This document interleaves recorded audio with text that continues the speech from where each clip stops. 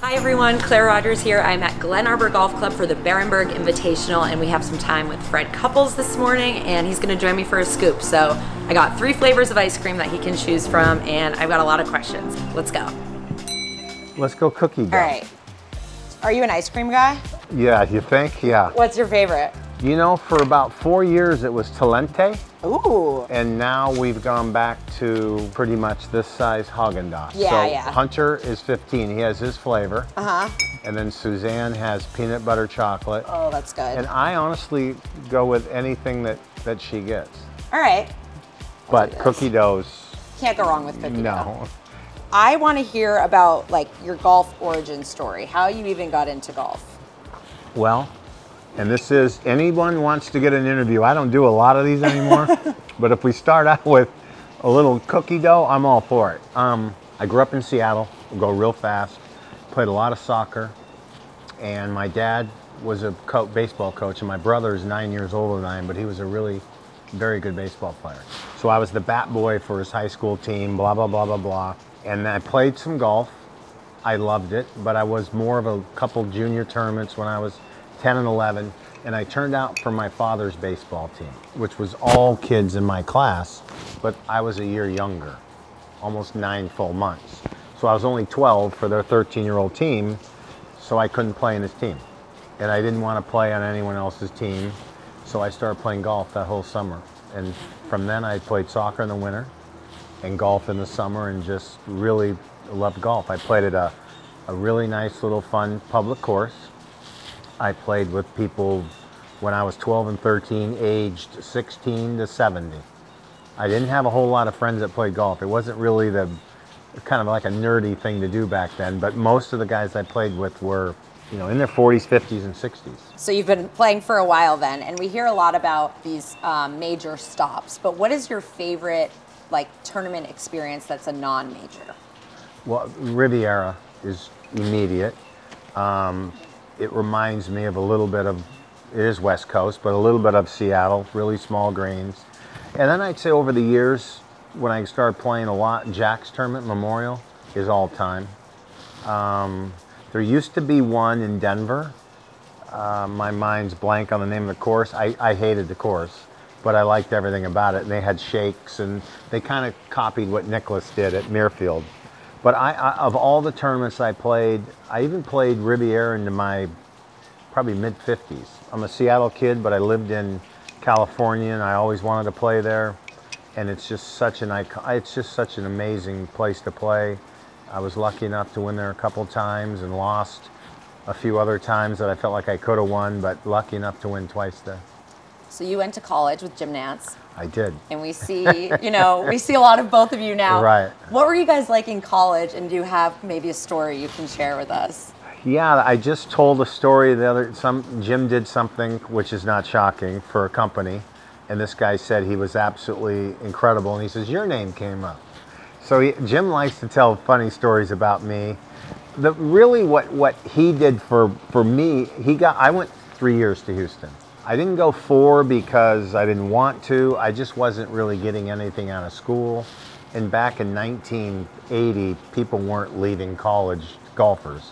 There might have been some basketball players that didn't go their last year or whatever. But Jim Nantz was, he was our suite mate. So John Horn and I were roommates, Blaine and Jim were roommates. And really, we did everything together. And he kind of got us through school. At night, he would come back and he worked.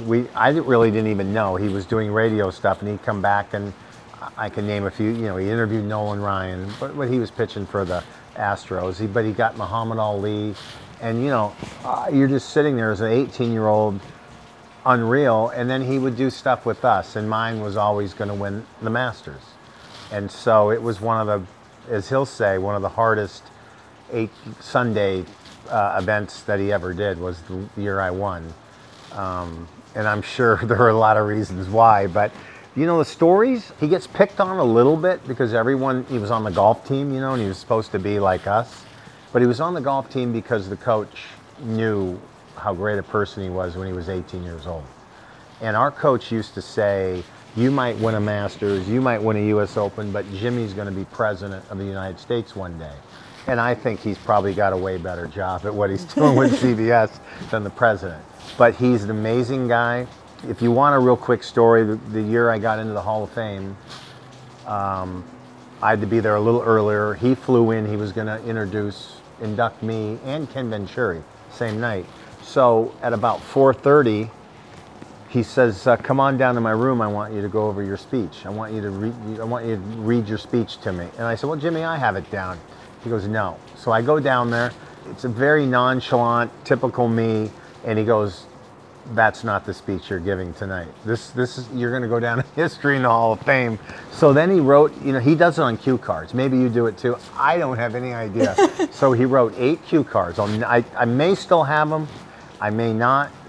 And I said, "But Jim, I can't say a lot of this stuff. I don't even know those words." So then he'd scratch them out and he'd put in, another word in there for me. And I ripped right through it. And if I knew he was proud of me, then I knew I did okay. But that was one of the things where you're not giving that speech. That's not a speech you're going to give.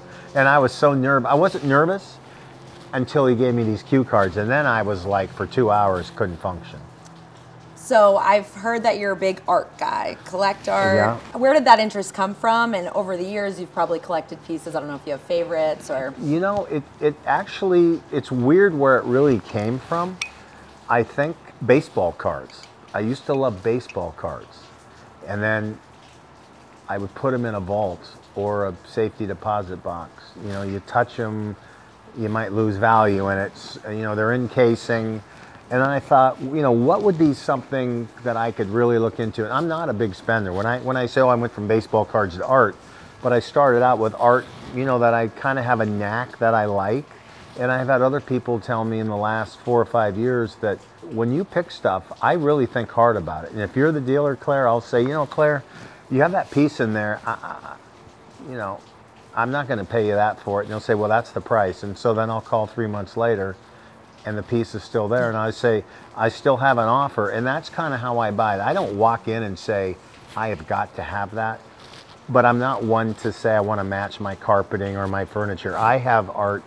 Some of it's blue, some of it's green, other stuff that I like some art that's just caked on there.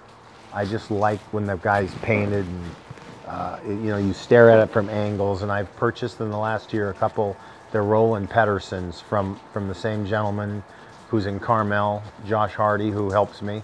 He owns an art shop there. And sometimes he'll say, stay away. It's a learning process. It's like anything when you're spending, but my art is not a ton of money. I'm not buying $300,000 pieces of art. I like other art, and I try and exchange it a little bit too to keep you going. Because once you get your house full, I'm not buying art to throw in the corner. So I'll trade in a piece and get another piece. But it's fun. It's challenging. But I'll sit around my house at times all by myself, and I'll just go and stare at it and see if I can figure out what the hell they were trying to accomplish. So you have a lot of golf experience, but if we're taking golf out of the picture, what would your favorite sports experience be? Well, we talked about Jimmy. I've gone to a couple Final Fours with Jim. I did go see, I'm from Seattle. I did go to Arizona to see the Seahawks lose to Brady when we had the ball down there in the goal line. That would have been unreal. They won, I think, I might be wrong, they beat Denver badly, I think. They won the Super Bowl the year before, is that correct? And then we went next year or the year after. But if I really was gonna go do things, for me, baseball. Some people think it's very slow, but to go, I'd like to go to a World Series. I've been to a few of them. And my favorite playoff sport is hockey. I can watch hockey all day, all night. It looks to me like once they get to the playoffs, they literally, I don't want to use this word badly, they want to kill each other. And there's no, guys will come out and they work really, really hard and it's fun to watch. I don't know many hockey players. I know a few, but the playoffs is a unique situation for me. I watch every night. So now we're going to ask you about a few people in the golf world. The LaCavas first. I know you're close with them. What do you think makes Joe such a great caddy, and then maybe a favorite memory that you have with him? So he will tell you, a lot of times I'd hit a shot off the tee, and as soon as we got off the tee, we would talk about sports. And then he knew that. So if I was quiet, he'd bring up something. But the thing about Joe is he's really, really a very funny, you know, people say witty. I don't really know what the difference is, but Joe's a very funny guy. But when he senses that you're struggling, he gets right in your face. He drove everywhere. I don't know if you knew that. Well, here's the Joe LaCava story. So one winter, he called up and said, hey, Ken Green's, not caddying for him anymore. Are you available? I said, yeah. So the first tournament was the Bob Hope Classic. So he comes out there and I live out there. So he stays and we go to Bermuda Dunes. Now it's 6 miles away. I can't find the course. Keys are in my bag, which they always are. When we finish, there are no keys. The keys are in his pocket. He says, I'm driving home. There's no Waze back then. I was embarrassed. I couldn't find the golf course. Not making this up, he caddied 22 years. That's the only time I ever drove a car with him in 22 years. So we go to a tournament. He would pick me up at the hotel because I wasn't going anywhere. So I'd say, Joe, we play at 8:20 tomorrow. Pick me up at 6:15. He's sitting in front at 6:13. We get in the car. We go to the course. We finish. He drives me back. We do have dinner most of the nights, but I drove one time in 22 years, and I bet everything I own that I'm correct on that. He just wouldn't. First of all, not because I wasn't a great driver. He just wants to be in control. So then, one time when Tiger hurt himself at Doral, I saw them, they had pictures of him driving back up to West Palm. So I texted him. I said, I know Tiger's hurt, but I noticed you're in the passenger seat. Oh, he says, yeah, this is a bad deal. I hate this. I want to drive, but he's in control. With me, he could just push me around. Yeah. Yeah. And he did. Yeah. Michael Jordan. What's your friendship like with him? Michael had a camp. Everyone loves Mike, right? Be like Mike. Michael had a camp in Santa Barbara, a basketball camp for kids. I'm going to say 6 to maybe 14-year-olds. So we played golf every day. And so I started playing with him, and this went on for 6 or 7 years. And the reason it stopped is because he had moved his camp during like the PGA. So I said, Mike, why did you do that? Because we were playing every day, 36 holes. Wow. It was great for me. I could do it. But one thing about Mike is when you play your first 18, you don't stop. They bring food to him. Even if he doesn't really eat much, then you go play another 18. I didn't play, but sometimes they played 45 holes and he would get done 5 or 6 o'clock, go down, and he would hang with the kids till 8 or bedtime. And when I was married before, my stepson was in the camp, and it was really kind of fun because then I could go down a couple nights as parents and get in there. Other than that, Michael pretty much had a closed shop there. But I've always liked him. I respected him that he loves golf. And then the craziest thing ever is when I told him he was going to be an assistant captain at the President's Cup. And so on national TV, he thought I was semi-BSing. I had Jay Haas. And so I had my phone in my pocket, and I'm doing the little thing like we're doing now. And I said, and, Michael will be an assistant also. My phone went off for 5 minutes, and it was him. It was him and some of his buddies texting me. You're kidding me. He was incredible. He took care of Anthony Kim, Hunter Mahan, Sean O'Hare. We didn't really have a pod then, but he really liked those guys, and they were like Sean O'Hare just stared at him. Yeah, I was going to ask, were they No, freaking just out? literally stare. Anthony Kim was a cool cat. Yeah. And, had probably every Air Jordan shoe there was. Sean O'Hare just literally, he wanted to do everything he could to play well for Michael. He didn't even know I was the captain. But Mike is amazing, built his own course down there. I just really like guys that like golf. Steph Curry is an amazing guy. I've only played with him twice, maybe 3 times, but I text him a little bit, not to bug him.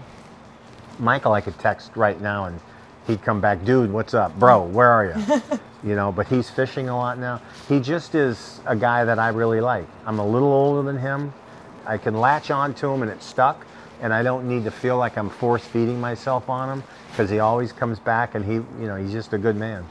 And then my final question, just anything you want to talk about with Tiger related. I know you guys have a group chat, I've heard, maybe with JT. I don't know how much you can share from that, but I'll take any Tiger story or anything. Okay, well, normally this is how it goes. So a couple times I would text Tiger, and then the last probably, time flies, 4 years, JT's been on it, we would go every night. Every night. And Tiger stays up late. JT not so much, so then we would flip. If it got to be 9 o'clock California time and midnight for Tiger, then I would just leave JT out of it.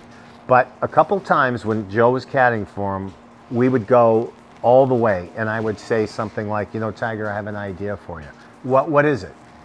I'd say, I know you got the TPC coming in Augusta. I think you should play, I told him to play, I'm gonna screw it up, the Tampa, the Rattlesnake Club or whatever, because I played only a few times there and I played well. I didn't get a text back. And then the next day I didn't get a text. And then the next day, so I called Joe and I said, Joe, you know, I think I might have gone too far here. And he said, well, actually, he talked to me about playing. And if you remember, he almost won. He had a shot at birding the last hole. And I don't know if, he doesn't need me telling him what to do, but that's Tiger. And sometimes he goes silent to really twist and make you think like he's mad at. He's never been mad at me once. I'll never do anything to tell anyone something, but the stories usually go, now Charlie, and then I watched Sam play soccer this year. He sent me the link to watch it on my little phone, and he had a lot of respect. I said, no, Tiger, I played. I love it. She's a really good player. And then they lost in the finals 1-0 on kind of a 1-0, I think, on a weird goal. So he loves me. I love him. I would love to practice with him. It's something I've never done. I just would like to go hang with him 3 days. But when that time comes, it'll come. But believe it or not, as close as we are, I'm never going to say, hey, I'll wait for him. So if he sees this, he might say, but the poor guy, you know, I told him I'd give him my ankle if I could. You know, he knows all about a back. I tried to help him a little on that. You know, I said, look, you can't do a lot of things. I know you think you can, but this is when he really, years ago. Yeah. I said, one of them is, don't let Charlie run in and jump into your arms. That's, you know, or just be ready. And then, of course, my guy Tom said, stop worrying. Wear better golf shoes and wear tennis shoes. If you're going to a black tie function, wear tennis shoes. Forget what it's all about you. And he appreciates me, and I just love the guy. Awesome. Well, Fred, thank you so much. Okay. This was all right, awesome. Claire, I really appreciate it. Can I finish this? Yes, absolutely. It might have gone a little melty, but that's okay. It's like a shake.